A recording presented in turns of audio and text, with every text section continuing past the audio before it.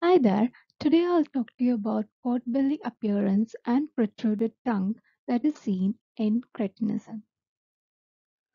Cretinism is a condition caused by extreme deficiency of thyroid hormone during the stages of development of a child, mainly during fetal life, infancy, or early childhood. In cretinism, as the thyroid hormone is deficient, the normal actions of thyroid hormone doesn't occur effectively. Thyroid hormone is mainly essential for skeletal growth and neural development, apart from many other important functions. But when you take in childhood, early stages of development, these are very crucial actions that need to occur for normal development of the child, for which thyroid hormone is very much essential. So when it is deficient, there will be failure of body growth and mental retardation.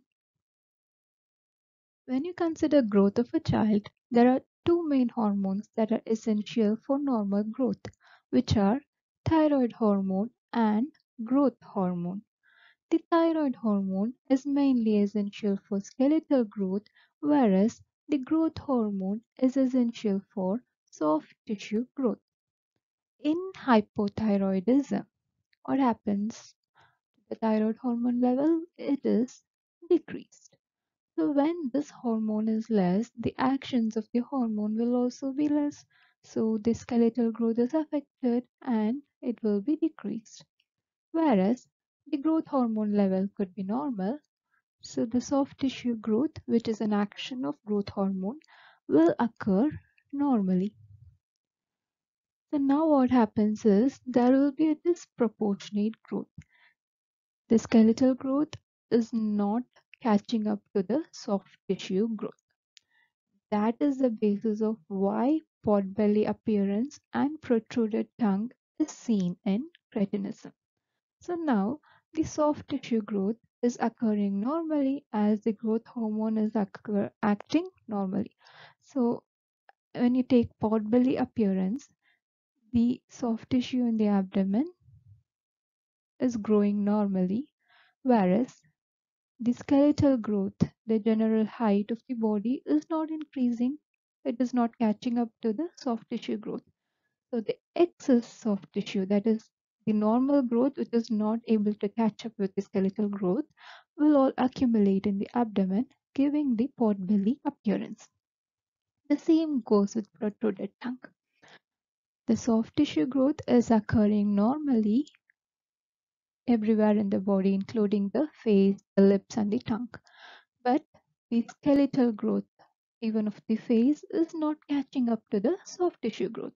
So then what will happen? All the soft tissue that is not able to catch up with the normal growth of the skeleton, it will appear to be increased in size, giving a protruded tongue. The excess growth of the tongue, it is not actually excess, it is a normal growth due to normal action of soft tissue.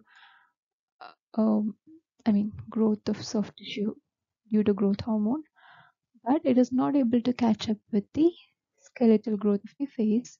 Therefore, the tongue protrudes, giving the protruded tongue appearance seen in cretinism.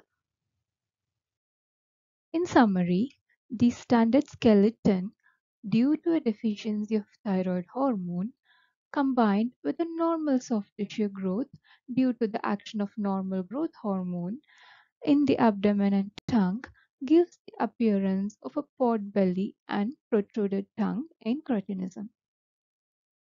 If you like the video, click the thumbs up, share it, leave a comment, and don't forget to subscribe and click on the bell notification so that you can get updates whenever I post a new video.